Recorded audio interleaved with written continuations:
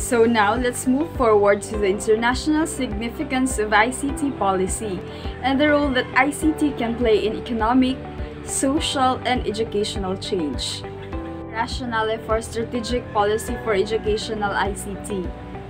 National ICT policies can serve several important functions. Strategic policies can provide a rationale, a set of goals, and a vision for how education systems might be with the introduction of ICT and how students, teachers, parents, and the general population might benefit from its use in the school.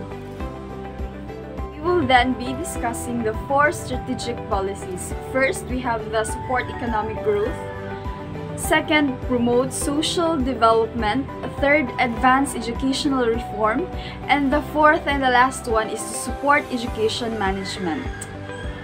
Let's elaborate the support economic growth. Let's say, for example, in Singapore, where education policy has always been strongly linked to the development of human capital. Just like this quotation, learning to think, thinking to learn, towards a thinking schools and learning nation. That is a support economic growth. We are supporting the growth of each economic. We have the second one, promote social development. Commission policy of information for the society of all. Let's say, for example, in Finland, the Finnish Information Society program envisions a society in which a knowledge and expertise from part of the culture, and also this is the key factor in production. That is promoting social development. We have the third one, advanced education reform. This is the introduction of ICT that includes curricula reforms or the curriculum reforms. Other curriculum reforms emphasize what are sometimes called the 21st century skills. Let's say, for example, Australian schools and teachers are integrating ICT to support experiential constructivist learning in schools and across learning sites. We have the last one, the support education management. Some countries advocate the use of ICT to improve the management efficiencies of accountability of schools or the education system more generally. Let's say, for example, the current education ICT policy of the United States emphasizes the use of technology to efficiently deliver online content and assessments. So that is one of the examples of support education management. These 4 policy rationales are not mutually exclusive. Indeed, a number of countries have used 2 or more of these rationales together in mutually reinforcing ways. Okay, so now let's move forward to the operational components of ICT policies. We have first the infrastructure development.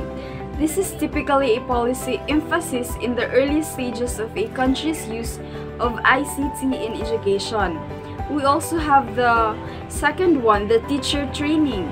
Teacher training is a key element in education reform, particularly training that focuses on classroom practices that engages teachers in a community. We also have the pedagogical and curricular change.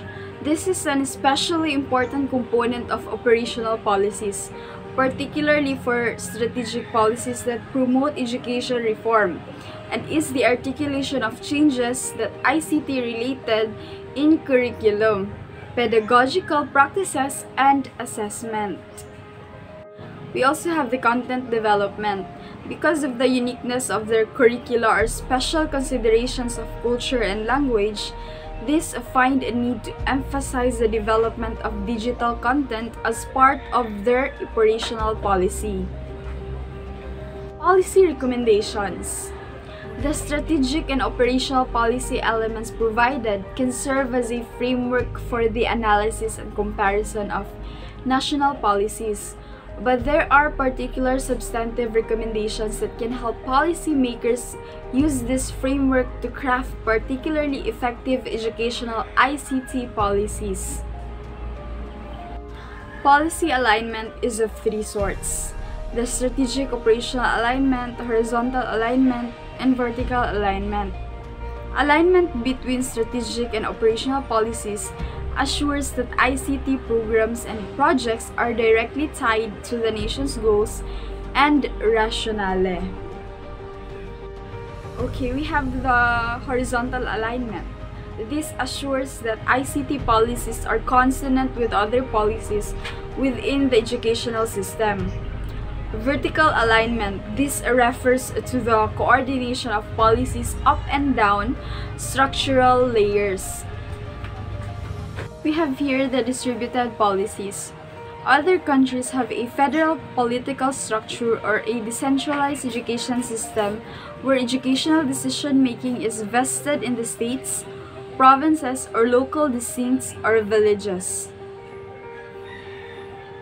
Another one is the policy implementation, where these policies are articulated but teachers are often not aware of the specifics of these policies or their goals.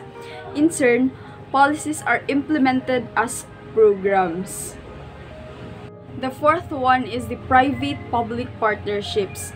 These partnerships can involve the Ministry of Education along with universities train a majority of the country's 400,000 teachers, principals, and professors in coordination with its ICT master plan.